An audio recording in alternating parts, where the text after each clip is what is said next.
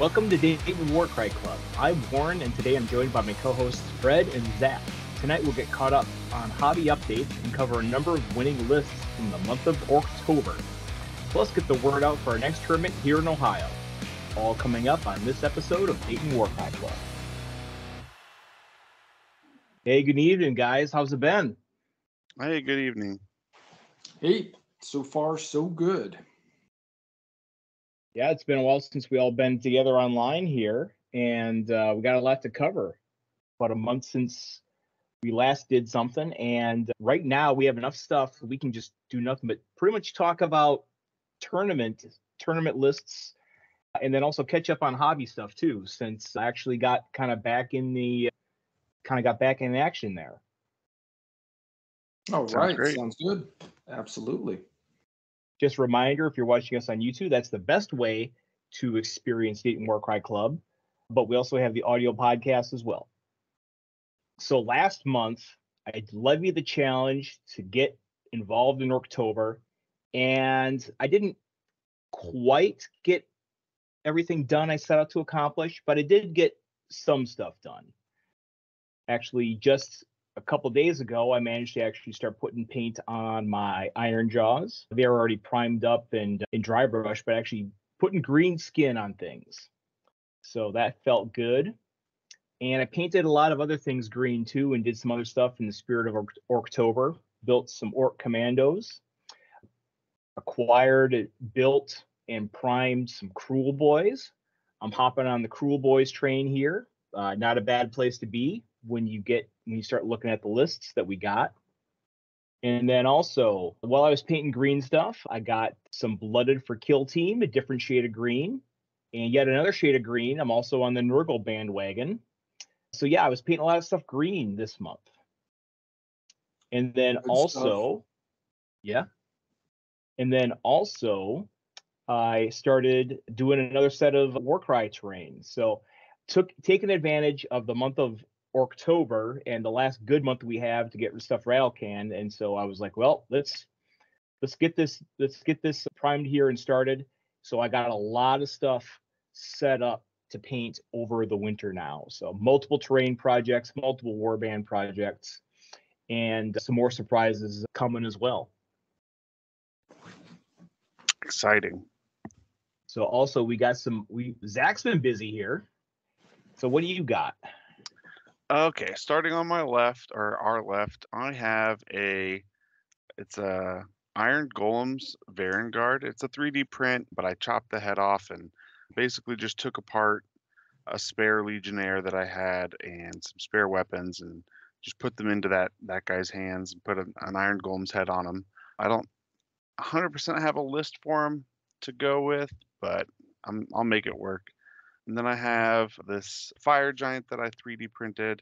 I have a lot of work in progress. My hobby desk is actually an absolute mess. I have 3 3D printed pink horrors that are getting close to done. They just need some detail work. And then I have a large terrain piece that I printed that's basically a giant dragon skull that like goblins built a little house into. I'm hoping to get that painted over the winter. And that should be a fun little piece of terrain to throw into the mix while playing Warcry as well. Yeah, it's going to be a huge centerpiece. Tell me about what paint did you use on the pink horrors there? Okay, so what I did with the pink horrors is I've just recently started priming everything in matte black, and then I'm just dry brushing on a uniform gray and then another lighter dry brushing of a lighter gray than that. You can actually see it. It's the same kind of dry brushing style that I'm doing on the fire giant. Zenithal. Yeah, Zenithal, a Zenithal with uniform gray and then a lighter gray. And then from there, I used the dark purple speed paint and then came over with some, I believe it's like alien pink. I have to look at the pink color. It's Warlock purple to highlight the pink horrors. I'm going to hit the tongues up probably with some of the red speed paint, Slaughter red speed paint to take them into more of a tongue color. And then just some detail work on the eyes and stuff and the fire in the one guy's hand. So they should be close to ready here pretty soon. Okay. And are you doing blues and brimstones then too? Yeah, I have to source some of those out. But yeah, I definitely need to get at least if I'm playing 3 pink horrors, I should probably have, I don't know, 3 or 4 of each of those as well. Yeah, because the split isn't each pink splits into 2 blues, each blue splits into 1 brimstone, so 6 and 6, I think. Yeah. Okay. But I mean, the likelihood of having all of them at the same time is it's not high. Well, it depends on how you're doing. Okay, so All right, and then on Discord, it is Orktober, and I did throw out the challenge to anyone else on Discord to share their Orktober plans. So Rob Girth Demon shared some work in progress for his Iron Jaws. We're going to see a little bit more of his Iron Jaws later as well, but he's kind of doing the whole metal priming, sort of the same way I started mine as well, right? If you just start with metal, there's if you just start with metal and kind of do it that way, it's a lot of the work of trying to get the signature yellow armor is kind of done for you. yeah, that yellow armor. Yeah. I can't stand it, but I respect the hustle on it. Yeah, yellow armor is tricky, and actually it's interesting. Yeah, he kind of got the effect anyway, even though he started with all that silver when we see the finished product. And then also Mike, our more enthusiast, so he's got a couple placeholders in there, but his next kit bashed warband is Street Sharks based, it looks like. You can see his Grunta in the back, and he's got a whole lot more modding he's going to be doing to him. So can't wait to see the finished result for that. Good stuff. I like green stuff sculpting. Yeah, he's a wizard with that, right? We saw the Monstars, and we're going to see some more from him too. Spoiler alert. So, but yeah, so while we're talking about these guys here, well, here's Girth Demon. We're gonna start talking about the October Tabletop Simulator League results. So this again, this was during the month of October. Rob and Mike kind of organized the league for this month. Salty's organizing it for November, so they're kind of switching off with that. And if you're on Discord, you see a lot of games going on at any given time, which is really, really cool. And you hear people talking about the games, and it's obvious that like the folks that are putting in the reps and putting in the games in this league, they're definitely getting better, learning a ton of stuff. If you caught Tabletop and Beyond winning Warcry, they had Javi on, and Javi was talking about all the tactics and stuff like that too. So there's definitely like an elevation of overall gameplay here. So we're covering Rob first because the scoring for this league was a little unusual. We're going to focus mainly on the win-loss results, but Rob actually wound up winning this league because he had the most overall victory points over the course of 4 games. So, but putting that aside or any sort of scoring, the list is very solid here. So what we have is a variation on the typical Ossiarch Bone Reapers list that we see. So it has a Mortek Hekatos at 105. And it also has, and then for its actual threats, it has the Night Haunt, the Wielder of the Blade, from Necropolis Stalker with Spirit Blades, a Morghast Harbinger with Spirit Halberd, and he's got room for 4 Mortek Guard with the Great Swords there. So 955 points and 8 models. Would be obviously a great place to slot Divine Blessings. That's like a great use of Divine Blessings when you have like just shy of enough points to fit in your last model. But the good models, obviously the Mortek Guard are on the list there of like just that super cheap chaff. They're tough. I like Necropolis Stalkers a lot. I like the Mortek Hekatos. The Wielder of the Blade is really interesting. Yeah, I was looking at that one too, and what really sticks out to me is the attack profile or the damage profile, I should say. The strength and damage profile is nice, but the 2 attacks just feels like it could be a lot of whiffing. So yeah, like historically competitive mindset has been like the Croxagores, and there's a couple other ones. There's one from Curse City that has 2 attacks, like 2 high strength attacks. The Kusargi Night Guard. Yeah, and the Gut Lord before it got buffed used to have 2 attacks, and you do run the risk of getting no damage out of your like 175 point model, but it's reasonably fast flyer with good damage. And in this game, a lot of the cavalry units tend not to have great damage output, so it's definitely filling a really specific role, and I don't mind it.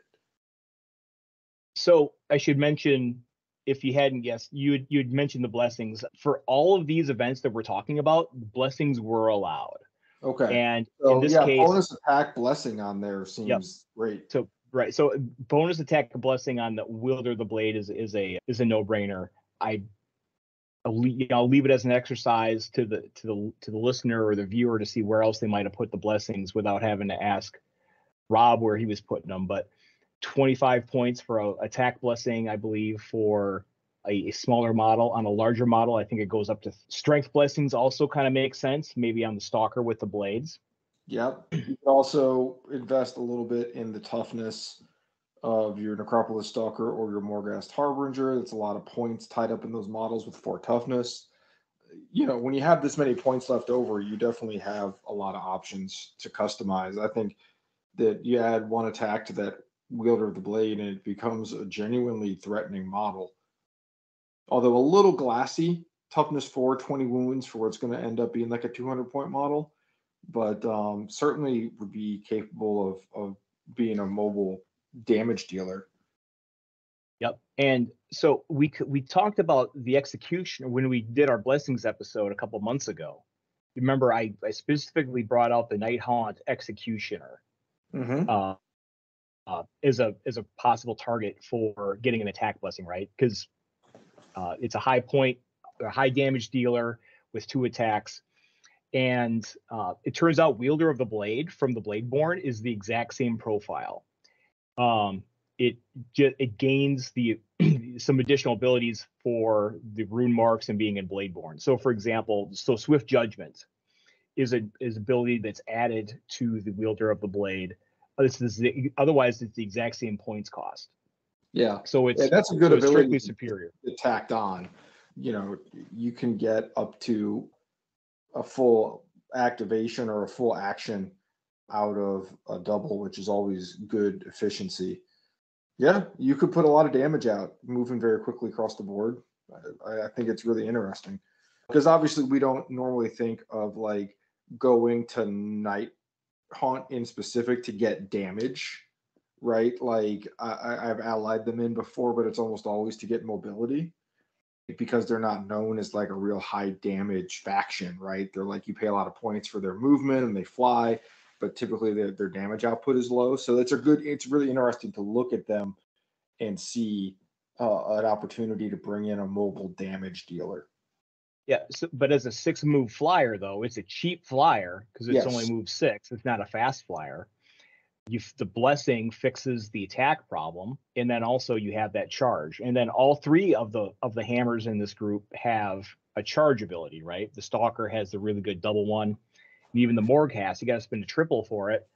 But that's where you're using all your doubles and triples on right here. You are, while the rest of the models are kind of just moving slowly towards objectives, you have your 3 hammers, and they all can get into fights very, very quickly. Yeah, good stuff. Welcome to the call, David. Hey. How's it going? Good. Glad to have you on. Yeah, this is just the first list we're talking about right now. So, yeah, good OBR list here. So, second place in the league, and there were no undefeated out of 4 rounds here. Malachiah, who played Caradron Overlords, and he played Company Captain, not 2, not 3, but 4 Ether Cannons. Filled the rest out with privateers and also had a lordling to fill it out. Now, do we know what faction the lordling was? Because this would be under the old Cities of Sigmar rules. I do not know. I believe it was Tempest Eye. I assumed when I looked at it that it was as a cheap Tempest Eye lord. Yeah, that would be my assumption, although I think there's another city rune mark as well. But so not knowing what that is exactly, there's a lot of interesting things going on with this list, despite the fact that it only has a couple different types of models in it. So I think that Karajan Overlords is probably the best competitive faction in the game right now. I think that the results win-loss record that the Salty Sea put together puts it in the top 3, if I remember that correctly. And in terms of just raw win-loss percentage in tournament play. But there's a lot of different ways to build it, like a lot. There's a bunch of different heavy weapons you can bring. You can have flying guys, not flying guys. So this is a look that I personally haven't seen before. Obviously, it's a ton of Aether cannons, but what interests me about that is not only is it a ton of Aether cannons, but it only has one source of fight for profit in the list. So without knowing how the deployment groups are set up, I'm assuming that the company captain gets grouped up with like a bunch of Aether cannons, potentially all 4. That is correct. Yeah. So in the way that we format the list for the show, I don't put the groups in because I don't always have them, but that is correct. It was a company captain and 4 Thunderers in one group, and then you had 2 groups of just 4 cheap guys each. Now, go ahead.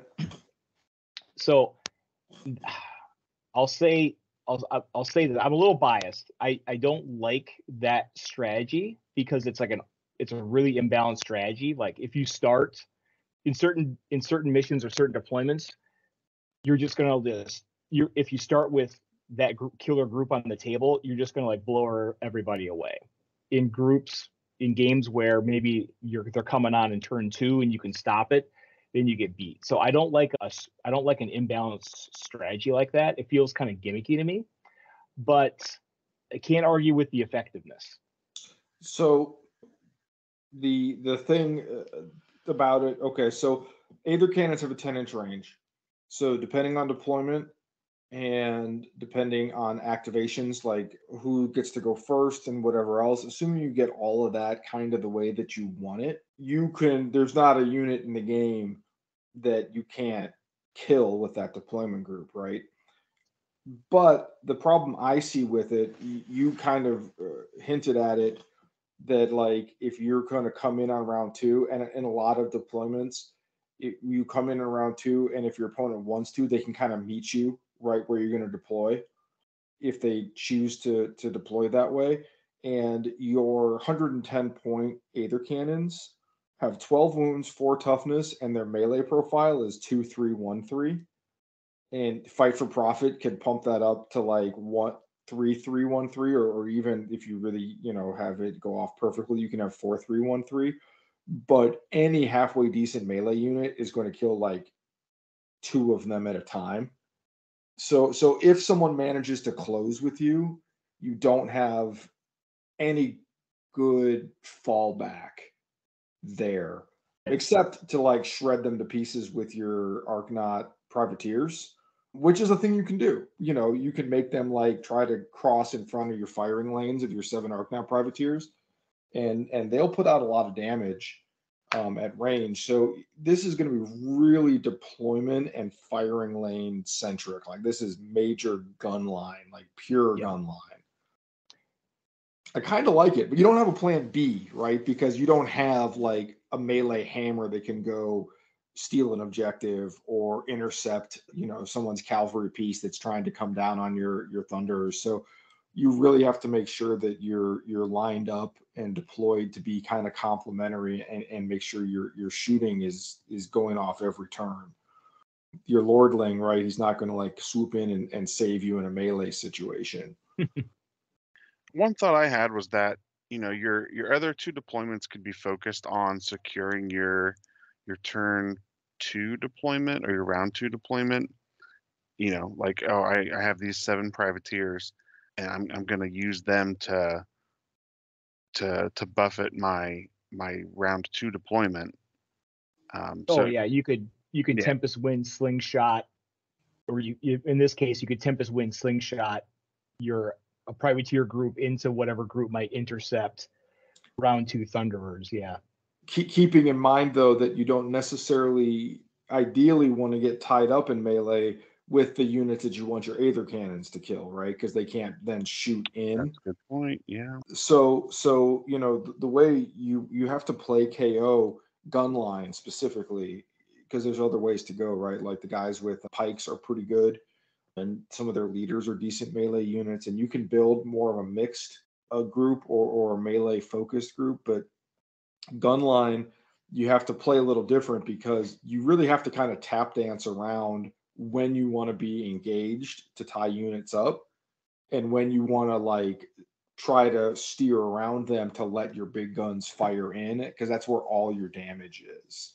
Like your Argonaut privateers aren't going to kill anything in melee. They're just going to soak damage, and all your killing is going to be done via shooting. So you really have to be in control, use your activation advantage to be in control of when you get tied up in melee and when you don't. If you do that, I think it's very effective. Privateers are insane. Aether Cannons are really good. Fight for Profit is the best triple in the game. There's a lot of good things here, but this is obviously very all in on that concept. And I think it's really interesting that not only did it do well, it did 3-1 is a really solid record with a list that is this binary, right? Yep. So I don't know what happened in the game that he lost or who he lost it to. I have the Google Doc. I'll put the link to the Google Doc with all the results and list with the deployment groups in the show notes. But I do know that in the 4th round, there was one person that had a chance of going undefeated. Gray on Skaven could have gone undefeated, but he ran into this guy in the 4th round, and the Aether Cannon started on the board, and they blew away a Stormfiend in one turn easily. Yes. Yep. I can't imagine that it was even close. That's a lot of firepower. But the thing that would terrify me if I was playing a list like this, and I've been playing a lot of KO recently, the thing that would terrify me this is like a Varen Guard, right? It's like if you don't get to shoot it down first, its ability to move in, kill your company captain, and then you just have all these Aether Cannons like are going to be having to disengage and shoot it, and like how many can it track down and kill before you shoot it down? That kind of thing would have me very nervous. But yeah, if you catch your opponent's key units out in the open, you're going to melt them. Cool list. Yep. Moving on here. Also at 2-1-1, we have Adam from the channel War Games on Toast playing Cruel Boys. So his choice of leader was the Bolt Boy boss, actually. 3 Gut Rippas with Wicked Sticka, Stabgrot, Shank from Cunning Crew, and then allying in a Brute Boss with Boss Choppa, a Brugit, and a Rock Gut Trogoth. So now we're starting to see Destruction Soup with a Cruel Boys as a base now instead. We're using Gut Rippas as the kind of the baseline there. 940 points, 9 models.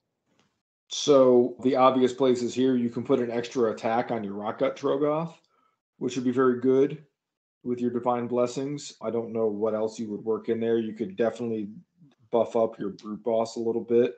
Yeah, Brute Boss with an extra attack makes sense.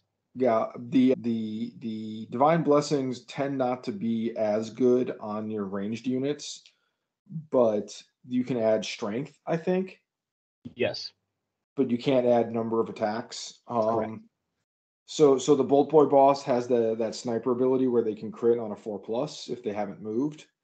So it's something I was working on a lot of lists with that as sort of like after they nerfed Thunderfists, like Bolt Boy bosses are good at doing things like killing other Brugits or killing company captains, stuff like that. Those support heroes or support allies, because they can kind of like crit on demand at range and put out enough damage to kill those smaller models. So if you're worried about the Brugit lists or your Fight for Profit lists, Bolt Boy bosses kind of make a lot of sense as a good answer to those. And of course, gut rippers are just really resilient, right? They are just really, really tough for chaff models. Mm-hmm. I didn't put it on the slide here, but there's another slide using crew boys as well. You also have the crew boys reaction. Oh, hold on. So yeah, with stab grot and shank and the gut rippas, they can set up cunning trap with one of the big heavy hitters there. You'll see another example of that as well. They don't put out the most insane damage, but you have your Rockgut Trogoth and your Brute Boss to buff up with your Brugit to do damage. And your gut rippers are tough. They have that. Not only are they have a lot of wounds, but they have that like built-in toughness of 2-inch range, where they can, kind of avoid melee with some other units for an extra turn. So they're great damage sponges. While you let your Brugit just rain down destruction with your heavy hitters. I think it's a really cohesive list. Yep. Bolt Boy Boss is interesting also. A lot of times, last time we were looking at lists, we saw a lot of killer bosses, but Bolt Boy Boss is 10 to 20 points less. Yeah, I think the Bolt Boy Boss is really, I cooled off on him a little bit, but if you see a lot of lists with these kind of support heroes that need to be killed, he's very good at doing that for a relatively efficient price. Yep. Speaking of support heroes, also, again, crew boys, or if you're bringing in cunning crew, you have access to shank. So you have a netter, a 2+ netter, which isn't bad either. Yep. Yeah, again, just a nice little efficient in-faction netter there. Solid. Obviously, very, very fragile, but you're bringing in for the ability. So yeah, 55 points for that in-faction is nice. One of the things you might be able to do if you cared about keeping the stab rot and shank alive to keep activations is 4+4 wounds at 15 points. So you could get strength or attacks on one model, and then probably still have points left to buff the wounds on stab rot and shank, if you think that might be a concern. Yeah, that probably buys you like a full activation of the kind of model that someone's going to want to use to kill shank, right? Like they're going to try to kill it with their chaff models. You don't want to waste full activations of like your heavy hitters killing a 6-wound model. So yeah, that makes sense. Next up, we got Mike Sansom. He's been tearing up quite a bit with Spire Tyrants lately. So in this league, he ran Pit Champion, 3 Bestigor Destroyers, 3 Pit Fighters with Net. So those guys are the kind of the main pillars of Spire Tyrants. And with the points he had left over, he ran Skabic Plague Seeker from the new Underworlds Warband. We're seeing some cool allies. Yeah. So he's at 960 points, 8 models. I believe the default choice for blessings here would be to give Skabic +1 strength. Sure. You can also give Bestigor Destroyers +1 attack as well, potentially. So Bestigor Destroyers have a great stat line, 3-5, 3-6 for 145 points. Skabic has a triple, which is essentially a rampage. Unctions, citations, essentially uses it on himself, and it's either a triple to make a double move or a triple to make a double attack if he's already engaged. I really like Skabic's profile just in general, like without even considering abilities. 160 for a 2-inch reach, 4-3, 2-4, 6-inch move. Does have just 4 toughness, but the 20 wounds, he's gonna be able to stick around for a little bit and also put out some damage.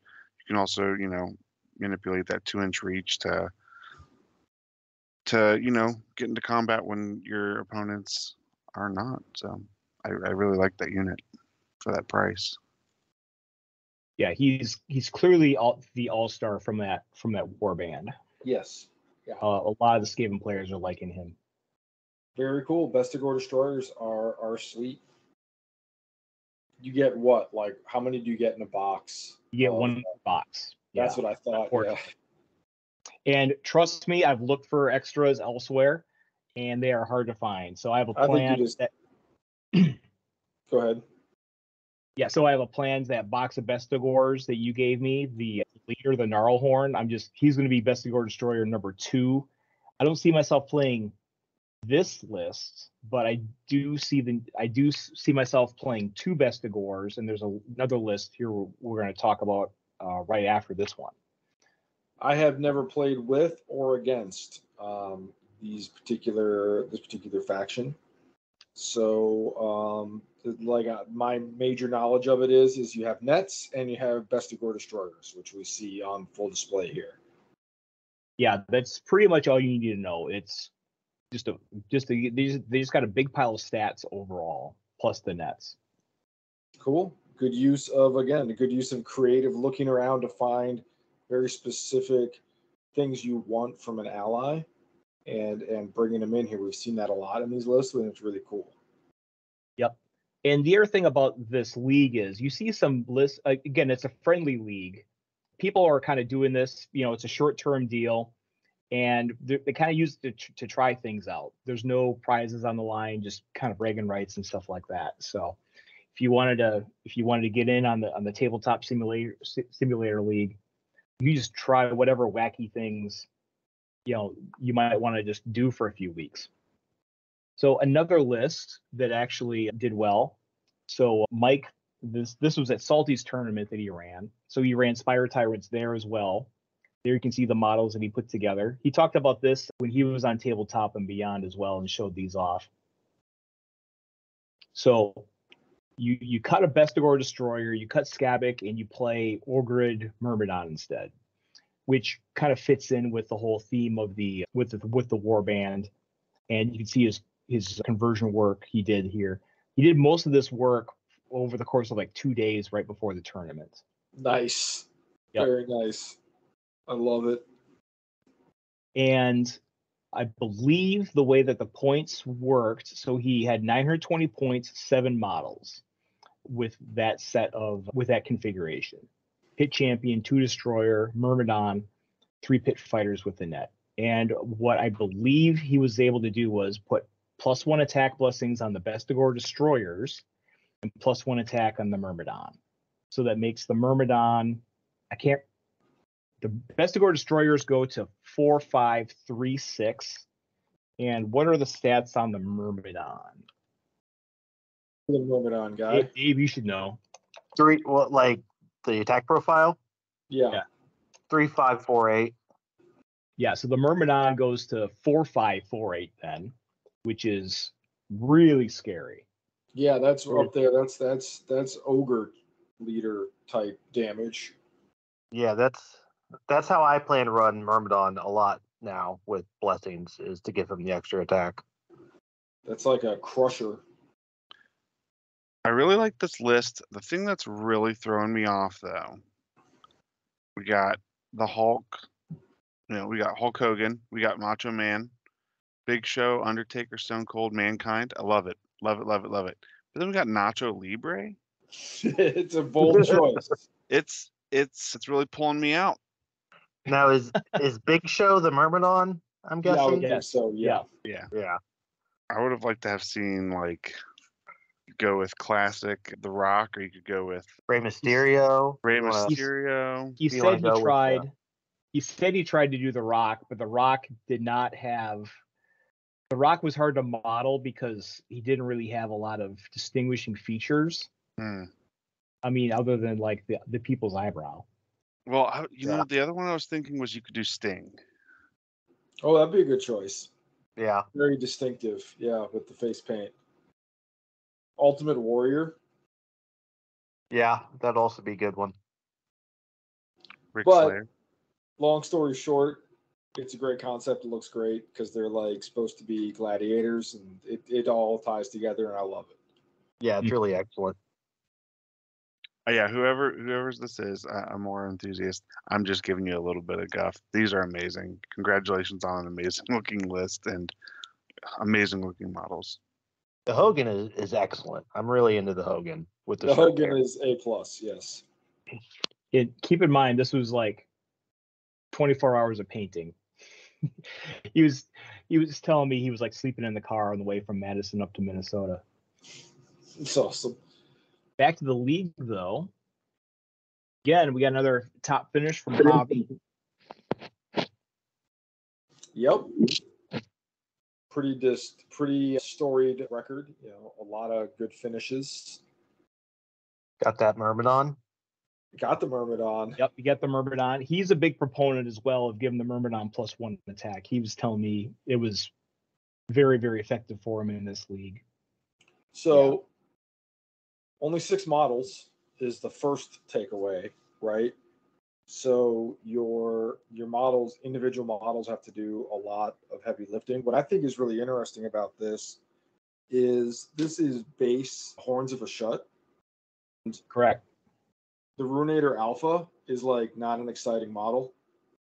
It's fine, but it's not like you don't bring Horns of a Shut to get because you want a Ruinator Alpha, right? There's like Chaos has a lot of options of good heroes. So you bring it because you want the Shatterers. So this list is taking a Ruinator Alpha and then only gets 2 Shatterers. So, I mean, like on paper, this list could be almost anything, right? Yes. Because it's so many allies in here. And I think that's really, I mean, I like Shatterers. Well, Shatterers are really good. We'll see more from Javi as well. I don't know what I think this is something he was trying to just to test the proof of concept of a certain combination, because if you think about it, you can get 55-point chaff models from Slanesh Mortals as well. True, but Shatterers are like good 55-point chaff models. They have spears. They just outperform their 55 points pretty significantly. So if you're looking for cheap chaff, they're a really, really good choice. I mean, obviously, like the really sexy thing about Horns is the flamethrowers, but like Shatterers are also like crazy good. So that I see. And then you bring in Vasilic and Slake Slash, who had a lot of hype when they first came out and haven't seen much of, but really good model. Yeah, Slake Slash is good. If I had more points, I mean, obviously you give Orgrid Myrmidon a blessing. You give probably Slake Slash a blessing of your choice. Strength to make them 4, 5, 3, 6. That there's all your blessings points there. But you could do the same. You could do something like that for Vasilic as well, potentially. So I just wanted to look it up to make sure I had these right. But the Shatterers for 55 points, you get 2 inch range, 3 attacks, 3 strength, 1/4 damage, move 4, 3 toughness, 10 wounds. That's really, really good for 55 points. Did he not have a third Shatterer, or was he leaving room for blessings? I imagine it's deliberate. This is leaving room for blessings. This is Tabletop Simulator League, so you have access. There is no issue with access to models whatsoever. Right. Okay. Yeah, I imagine it's just to get those blessings on your heavy hitters. Get some speed in this list. Get some heavy hitting. Get some durable chaff. Yeah, I can see it. No, in these events where they're allowing blessings, especially where they're allowing blessings, sort of like what we're doing with our events, where they're allowing blessings and it's not set in stone, tied to the list, which is what I believe the case is. Otherwise, the lists would have had them locked in. Yeah, Javi, Mike, and Rob, all 3 of them have been leave a liberal amount of points in their lists for blessings. And then also Javi was kind of talking about this as well on Tabletop and Beyond podcast. It's in part because the missions were published and it wasn't like the Rumble Pack where the missions obviously favored swarm warbands. There was killing missions and missions where it benefited you to have the biggest, toughest, meanest fighter on the field. So these 6 or 7 model warbands weren't at a huge disadvantage. Cool. Yeah, good stuff. I think it's interesting that we've seen a bunch of Ogord Myrmidons as opposed to Fomoroid Crushers. They're pretty similar. I tend to like the Fomoroid Crusher myself a little bit better, so it's interesting to see people decide on the Myrmidon. I think both similar things. I think the difference is the abilities. The Myrmidon's abilities are just better than the Crusher's, I think. Yep. Yeah, but I think the Crusher gets better stats for the same points, and those are always active. Like the Crusher has 5 more wounds and an extra point of strength for 5 less points. And to me, my thought is when I'm picking between the two, the stats are always there every round, and the Myrmidon abilities that make him better cost dice. Yeah. I don't know. Yeah, I just think it's interesting. I had a similar internal decision to make as well between Myrmidon and Crusher, because I'm putting together a Horns of Hashut warband, and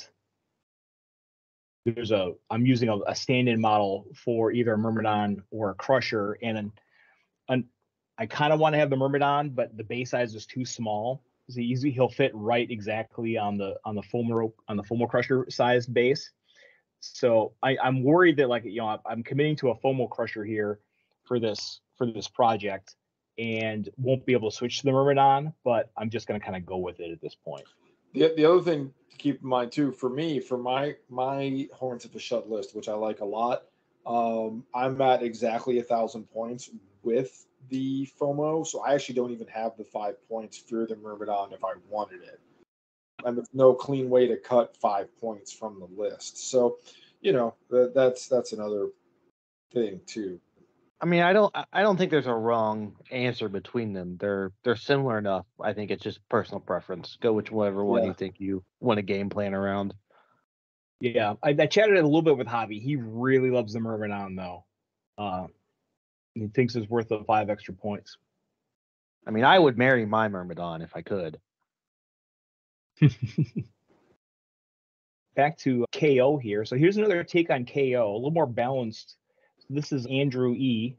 Goes by Kalor on Discord. So he's got 2 Endormasters with Endron Harness, 2 Thunderers with either cannon, 4 Arcanauts, and he's allying in a Bloodrack Medusa to do his heavy lifting in melee. 975 points, 9 models.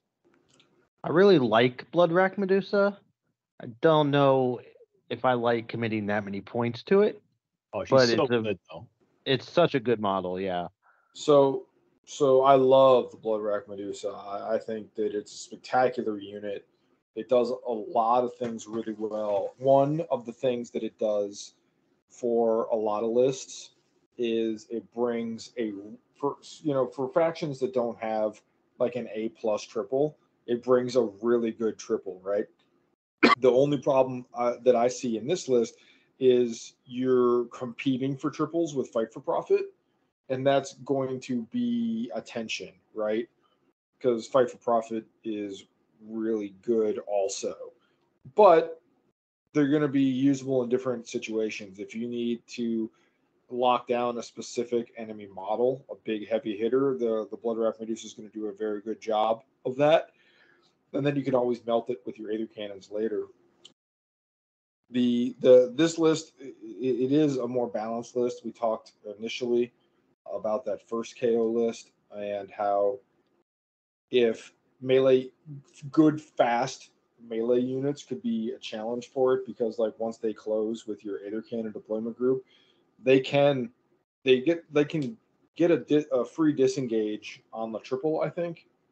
So like they can step back and shoot you, but like it does kind of gnarl things up for you. Here, if you like charge into the Aether Cannons, you're going to be met with an Endron Master with an Endron Harness, who is a very effective melee unit, especially with Fight for Profit pumping up those attacks.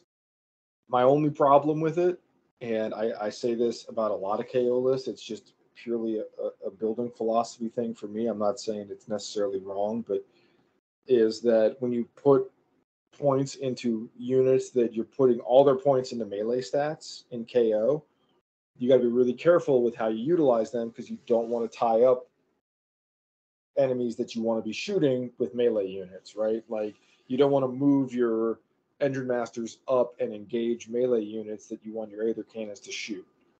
So you just got to be really cautious. You have to really have a good plan for how you're going to utilize them. As long as you do that, nothing but good models in this list, top to bottom. Yeah, that's why I put the Endra Master on there to kind of talk about them a little bit. I knew you'd mention that, and I know that you prefer the Admiral over the Endra Master.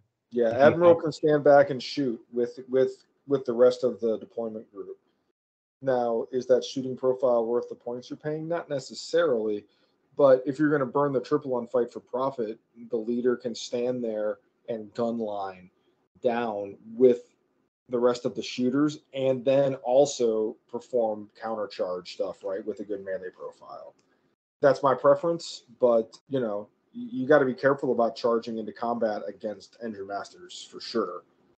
So I get it; they're very efficient, but I like to get that full value out of my Fight for Profit. If I use it, I want everyone in the deployment group to be able to use it effectively, which is how I prefer to build around it. I play 3 Fight for Profit targets, 1 for each deployment group, and they can all shoot.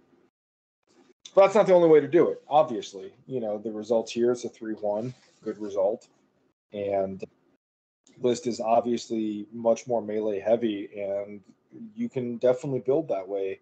Your Argnaughts are so efficient that you're going to be able to put a lot of bodies on the board, and as soon as your opponent, you can pressure your opponent into moving in ways they don't want to move, and then shoot them to pieces. You just have to be really strategic with how you play it. That's going to be the main trick, because it's so binary, right? Some of your units are only good at shooting, and some are only good at melee.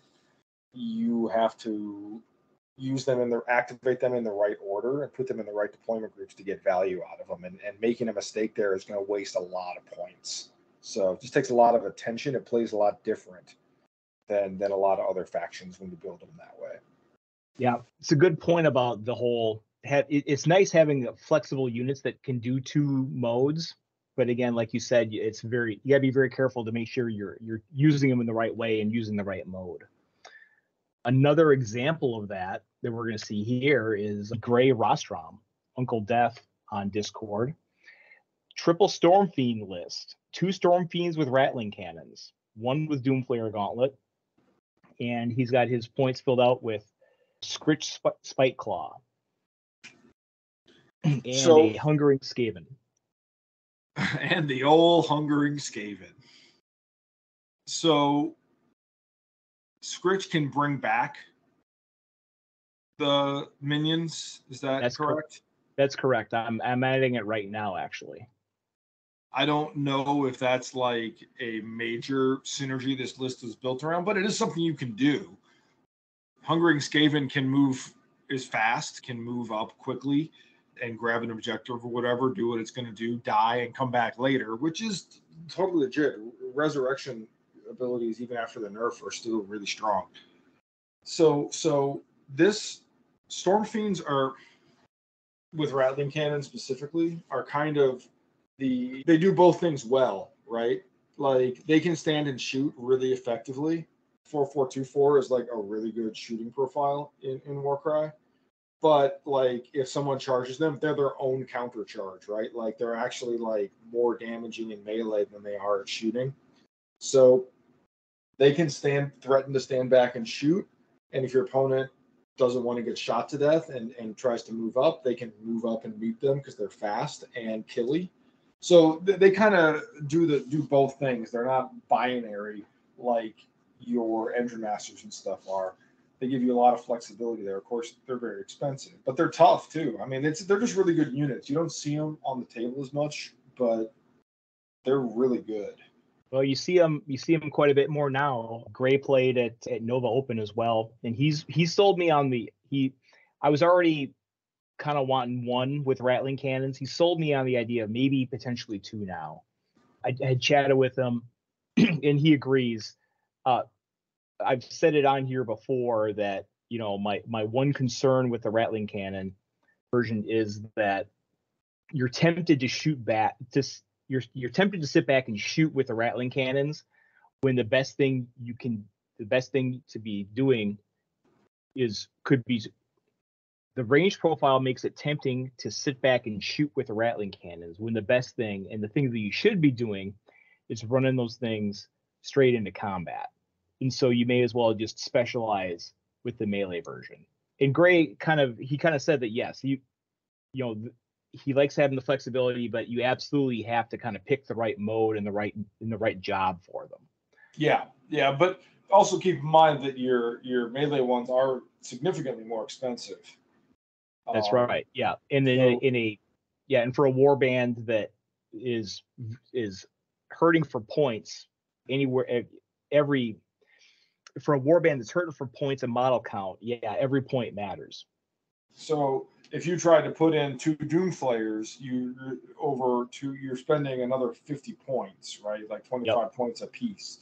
So that's not nothing. And they fight in melee better than most models do. Yeah, I think one Rattling Cannon Stormfiend is very good. I think the second one, I'd have to be kind of talked into it a little bit.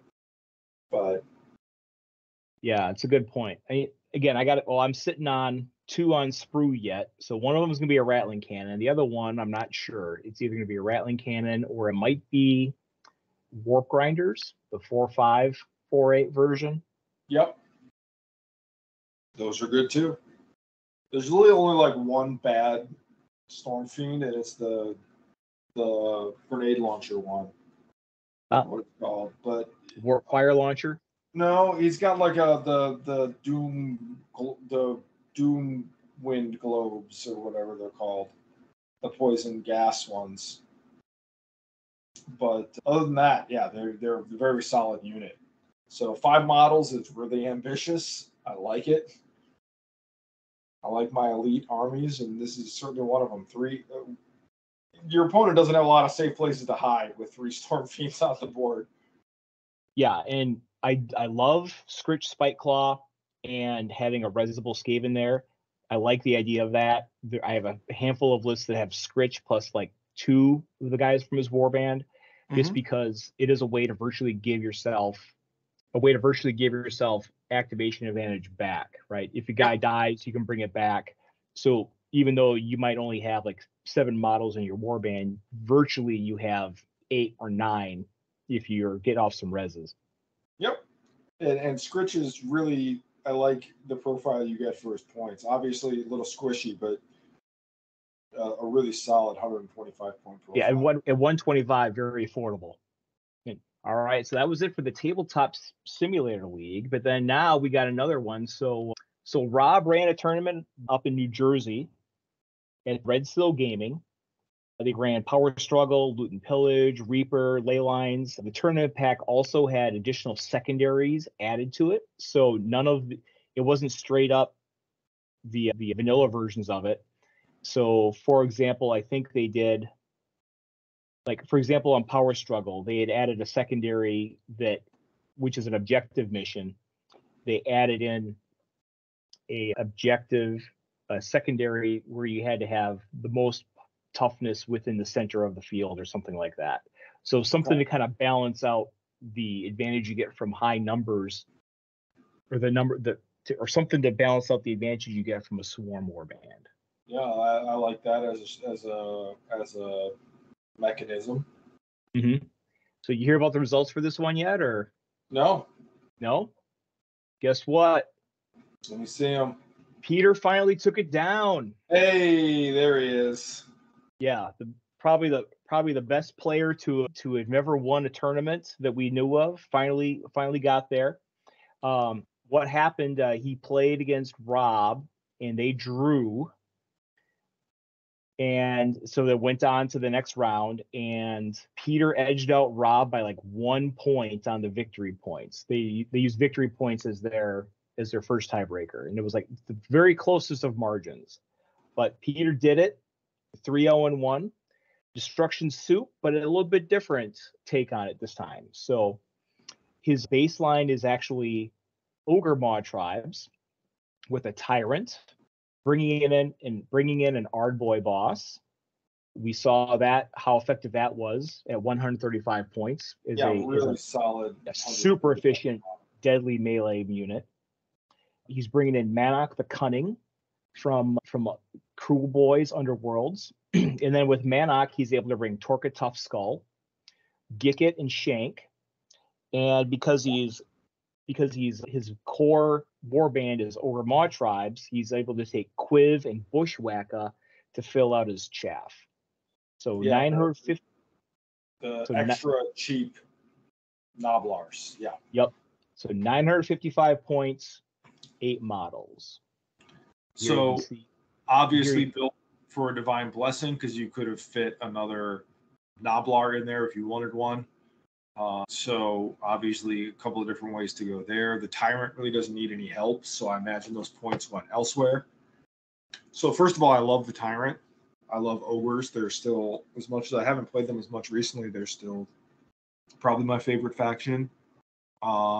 It's what I love about the Tyrant is it doesn't matter what your opponent brings to the table. If you put the Tyrant on the table, unless you're playing with monsters, you have the best melee monster on the table, and it can go anywhere and fight anything.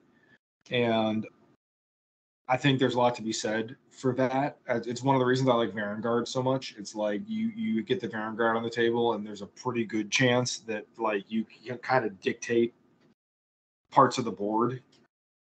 Tyrant is great. They're surprisingly quick with on the maw path and the 2-inch range. And then obviously 4.6, 4.8, 42 wounds is like ridiculous. Can outduel just about anything in the game. Love the model. Obviously, Peter sees something here because Peter's known for playing Destruction Soup that's heavy on the Brugits with Gloomspite Gits as the base, and this is kind of a pivot. And I think it's really well constructed. Yeah, worth noting. So the Tyrant also combos with all of the Cruel Boys and Cunning Trap. So if you fall into the trap, you got a 2-inch range. Tyrant can reach out and touch somebody at 4.6, 4.8. Real good. Yeah, absolutely. And I know that Peter tends to favor those kind of synergistic list building. Also, you have Manok, who has another 2-inch range, along with Torka, who has 2-inch range. So this, it is definitely a lot of spears. I think even Quiv has 2-inch range, but built to take advantage of that with all of your spear units. Manok is just a solid fighter. Torka Tough Skull, I haven't seen as much, but a very solid stat line. We're talking again at 125 points, 3.424 with 2-inch range is very solid. Yeah, he doesn't. It's not like he has move 3; he has move 4. So Yep. yeah, he's just a big pile of stats. Yep. So cool list. Taking advantage of that really cheap chaff that you can pull out of these factions, specifically out of their underworld boxes, and then just putting just some real nasty fighters at the top. The Ardboy boss has no wasted points, right? Like it's all there in the attack profile, and the Tyrant is just a big bad dude. So yeah, just some real efficient killers and some really good chaff, and then tie that around some synergy, and that looks very much like a Peter Merson Cabbage list to me. Yeah, Gicket and Shank have 6 wounds, I think, still, but they have toughness 4 as opposed to the typical toughness 3 on Noblars, so a little more survivable. Yep. And if you know Peter, he loves all of having lots of tricks, right? So I didn't put all the abilities there, but Tyrant has on the maw path. Ardboy boss has charge. You have a net. Bushwhacker has traps. Quiv doesn't do anything in this list, but just cheap. Yeah, he's just there to hang out. So, and the other thing is the Tyrant, of course, has Bully of the First Degree. So if you get the Ardboy boss stuck in combat, the Tyrant can always come up and give him the whip ability, but you're whipping our Ardboy boss to get free attacks out of it. So that's pretty good. Or Manic to come in. There's a lot of damage you can squeeze out from free attack activations in this list too. So yeah, very cool. Yeah, showing off again the power of the Cruel Boys in various shells here. Yeah, very much so. So, Cruel Boys have had a lot of the attention lately, but good old Iron Jaw is very strong as well. So Rob took second place. Here you can see his completed Iron Jaws list. So he's got the Orc Mega Boss. He's got the Brute with double Choppa. 4 Ard Boys with Choppa and Shield. He's got the new sculpts there too, as you can see. A Brugit, and this is the first appearance we've seen of a Clawback as an ally. Yeah, that's the new Gorgers box.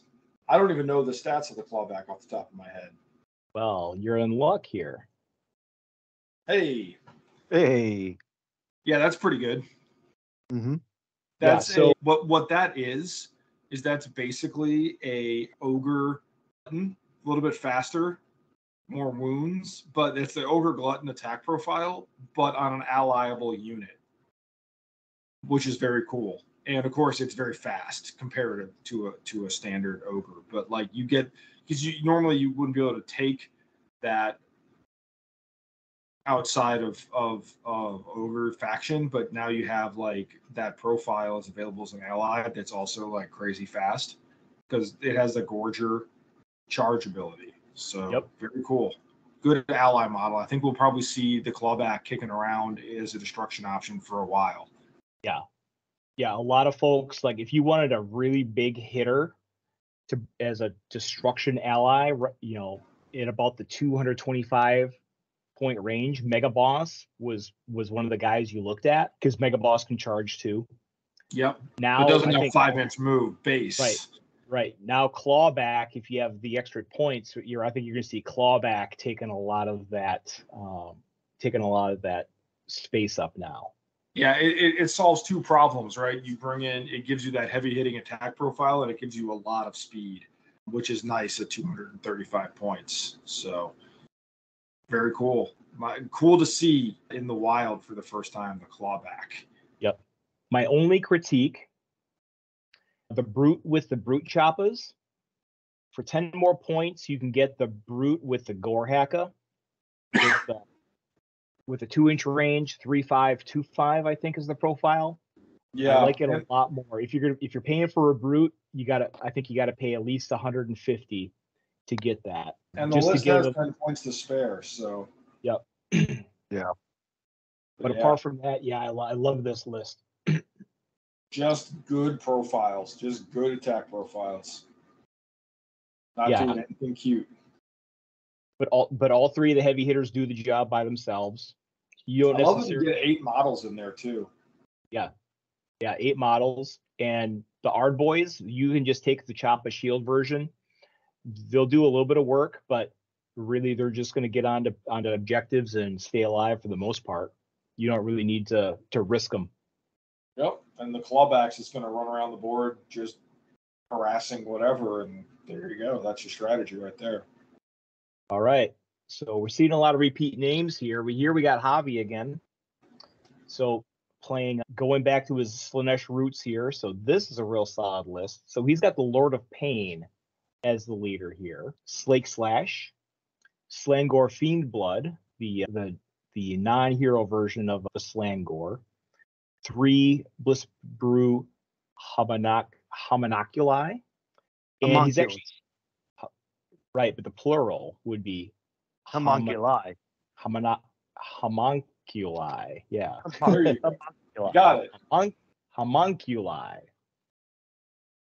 And he's also allying in a nice purple Slaanesh themed True Blood as well. So 7 models, only 925 points. So again, you can see Javi really taking advantage of the blessings in this case. True Blood's really just one of those units that make me wish that when I first bought into Warcry, instead of buying Iron Golems, that I bought Serpents of the Fang. No, that's not it. Splintered Fang. Splintered Fang. Yeah. So I wouldn't really regret it because I think Iron Golems are really solid right now too. True Blood is the all-star. He's the MVP of Splintered Fang. Nothing else really is. So, I don't really regret it. Yeah, you would have been regretting it regardless. Although you'd have some sweet True Bloods. So yeah, I really want to pick his brain on this one, like the Lord of Pain here, because at 225 you got Slangor Slakehorn, but yeah, he went for the Lord of Pain, 4.5, 3.5, 25 wounds, 220 points. Slake Slash we know is great value for the points. The Fiend Blood, a little bit smaller, 4425. Just an interesting mix of the Slaanesh heroes and movers there.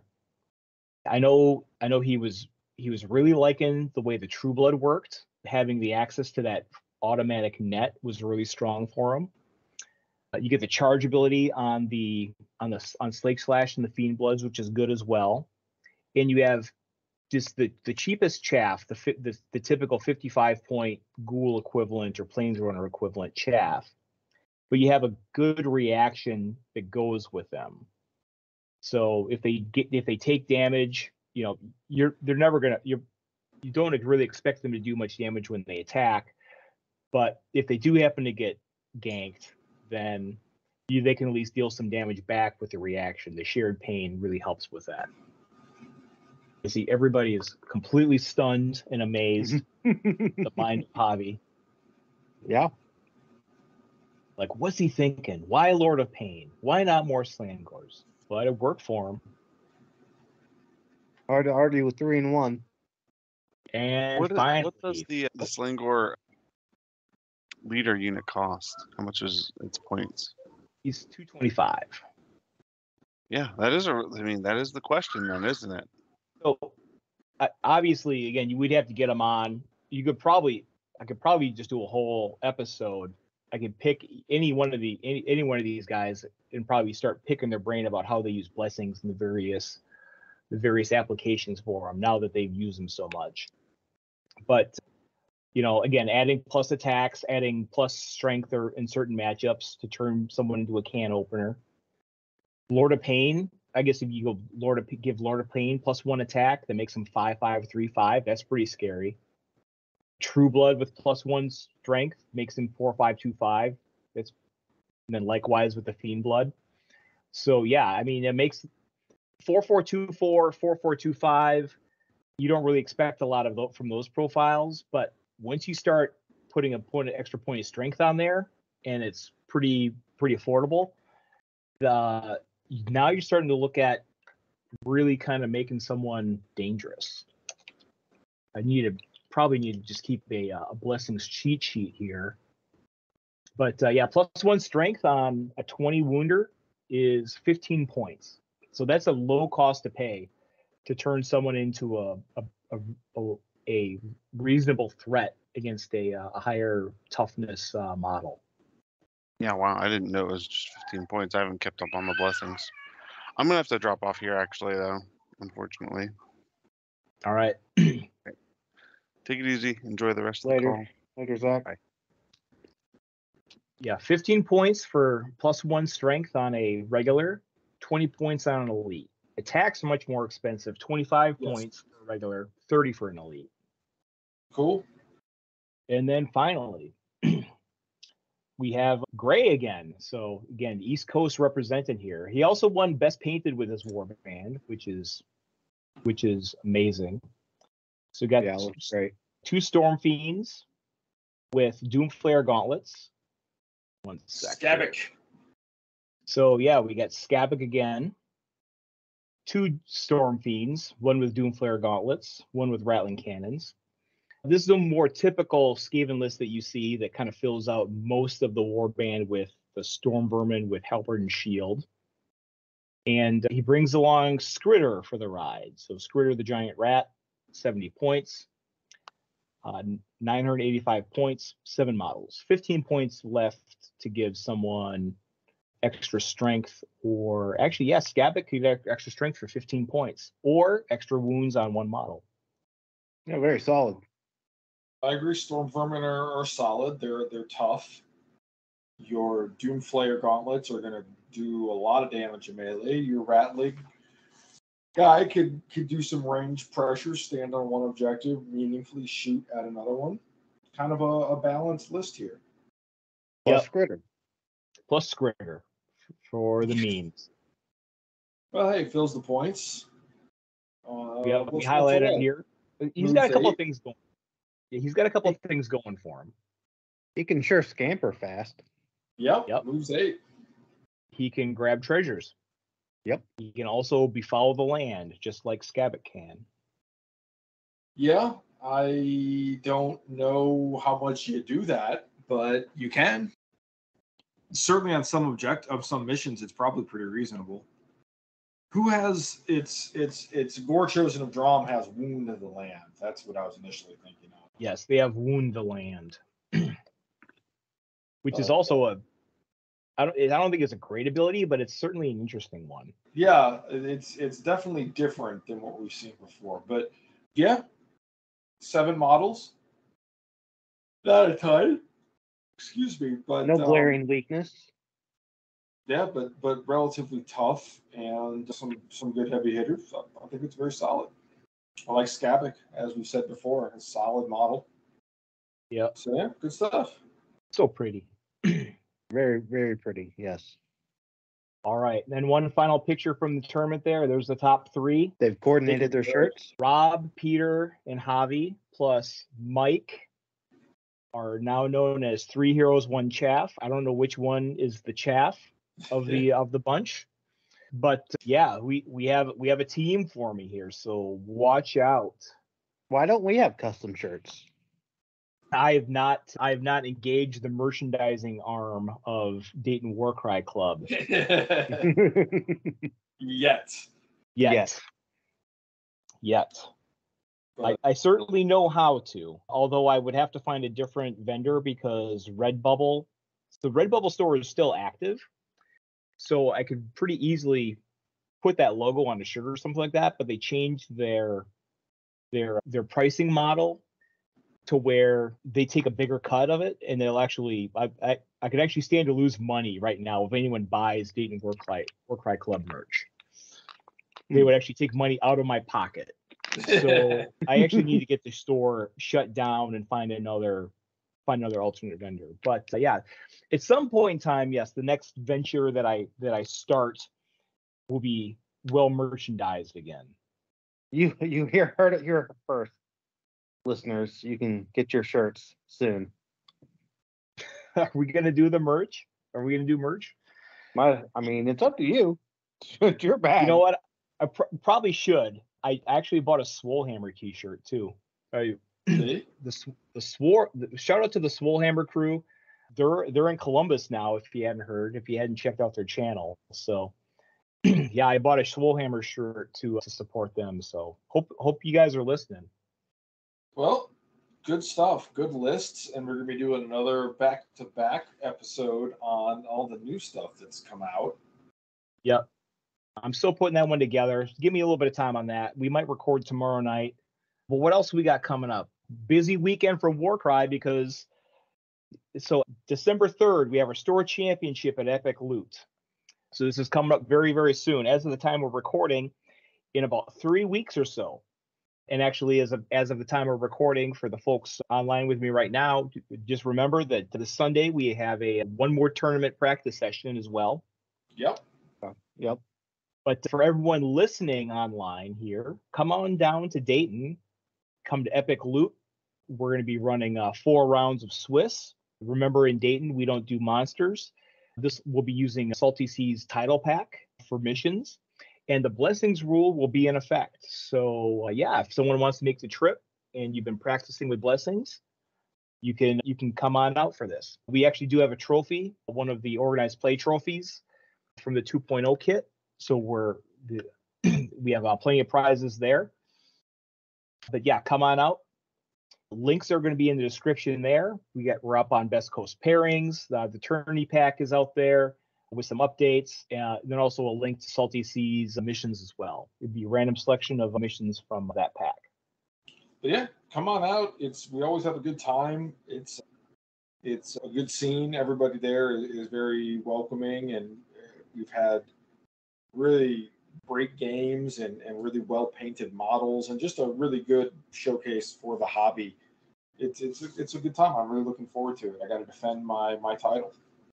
That's right. Yep, local champion. I'm coming for it. Yeah. So I was your only loss last time, right? Yep. So yeah. It's good. It's obviously it's a store championship. Bring your competitive list, play competitive. There's certainly no problem with that. But it's also just kind of a real relaxed and friendly atmosphere. So definitely worth coming out for if you live anywhere close by. Yep, I do have a side prize set up for someone who doesn't finish in the top 3. So I'm kind of branching out a little bit and giving some extra prizes out as well. Good stuff. I mean, and you'll get to meet us, which is the greatest prize you could possibly get. That's right. Well, good time as always. Looking forward to the next event. Looking forward to the next episode. And we'll talk to you guys later. This brings us to a close for this episode of Dayton Warcry Club. Coming up soon, we'll be back for a follow-up talking about all the new additions to Warcry we've gotten in the last month. We'll cover the new cities of Sigmar, Naive's Black Talons, and we finally got rules for Underworld's Northern Maze warbands. So tune in again to get our takes on those new profiles. In the meantime, you can always chat with us on the official Warcry Discord, link in the description below. You can find me there as War Machine. You can find me there as See Forever. And I'm Fred Shred. Thanks for listening.